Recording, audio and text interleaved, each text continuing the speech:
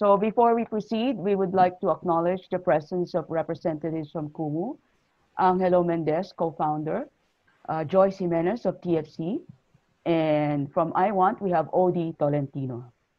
Okay. So ladies and gentlemen, we have come to the moment of the big reveal. Cinemalaya Competition and Monitoring Chairperson Direct Joey Reyes will do the honors of introducing the 10 short film finalists.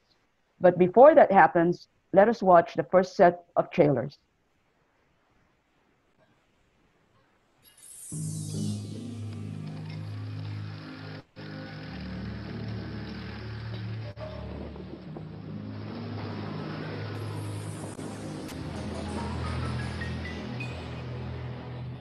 Yun lang ba ang paraan para makalusot kayo at maging regular sa kumpanyang to?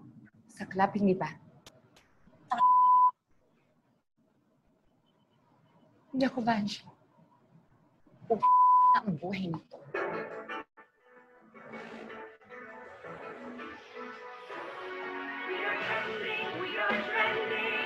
We are trending, trending season, on trending all for all.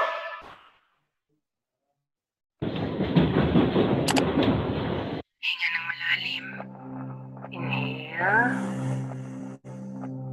Exhale. Inhale. Exhale. Inhale. Exhale. Inhale. Exhale. Ano favorite thing mo? Yung sabing things. No, anything. Thing. Can be thing, anything, everything.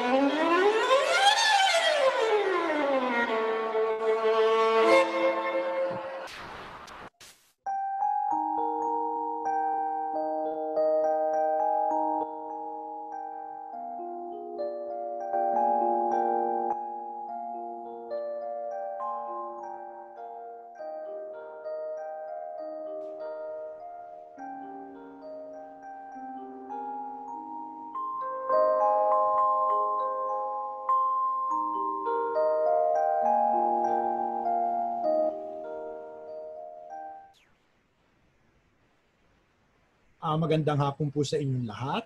Isa pong karangalan para sa akin na ipakilala ang 10 napiling pelikula sa main competition ng Cinemalaya 16. Mula sa 280 plus entries, ito ang aming mga napili upang iahin sa inyo sa taon na ang maikling pelikula, ang manlilikha ng maikling pelikula ang siyang magbibida.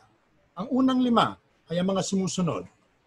Excuse Me, Miss ni Sonny Calvento. Ikalawa, Fatigue ni James Robin Mayo. Living Things ni Martika Ramirez Escobar. PABASA kan PASYON ni Hubert Tibi at King LALAM ning ALDO ni Red Fajardo. Ngayon ay pakinggan natin ang ilang kataga mula sa mga filmmakers na ito. Hi everyone, I'm Sonny Calvento and I'm the director of Excuse Me, Miss. So, Excuse Me, Miss is about Vanji, a contractual sales lady whose contract is about to expire. And as she begs her branch manager to regularize her, she discovers her branch manager's absurd secret. The film is about the plight of contractual workers in the Philippines, and it uses comedy to discuss a serious subject matter. Because tayong mga Pilipino, parang sanay tayo na tinatawanan natin yung mga problema natin. So, this film intends to ask kung tama ba yung ganong mentality natin. So I'm inviting everyone to please watch Excuse Me, Miss, and all the entries for this year's Cinemalaya. Thank you. Hi, I'm James Robin Mayo, and I'm the director of Fatigue.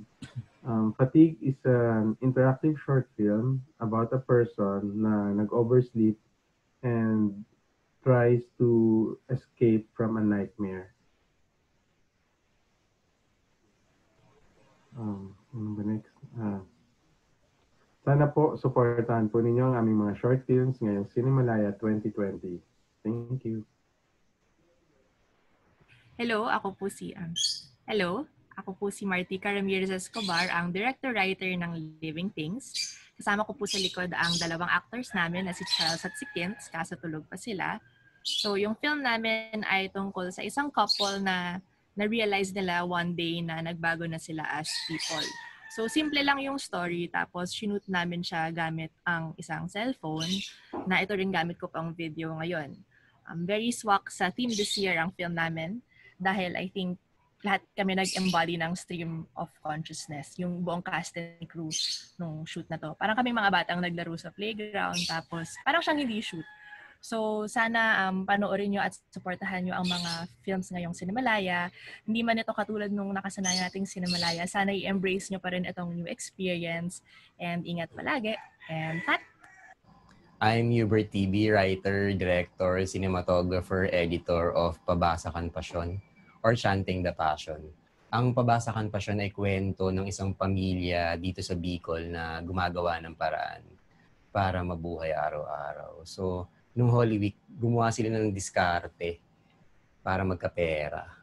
At maganda dito kasi na-capture ko yung actual events na sinasalihan talaga ng bida kasi part siya ng theater play ng Passion nung Holy Week. So, sana mapanood nyo siya dito sa Cinemalaya 2020. Magandang araw, ako nga pala si Reeden, writer at director ng Kapampangan short film na LALAM ng ALDO o sa Ingles ay Under the Sun. Ang pelikulang ito ay ang aking thesis mula sa Mapua University. Ang pelikulang ito ay nagmula sa aming kabuhayan na ang pagpitas ng sampagita, kung saan tuwing umaga kami ay namimitas upang magkaroon ng kabuhayan tapos ipapadala ito sa Manila. So ito ang naging basehan ng aking pelikula at ang aking paboritong almusal pagkatapos mamitas ng sampagita ang konsaleng itlog ng manok. Simple lamang ang layunin ng pelikulang ito upang ipakita ang kahalagahan ng kusina at pagkain sa pamilyang Kapampangan. Naway suportahan niyo po ang aming munting pelikula sa darating na August 7 to 16 sa Cinemalaya Short Film Competition 2020 at ang iba pang mga kalahok sa taong ito. Maraming salamat.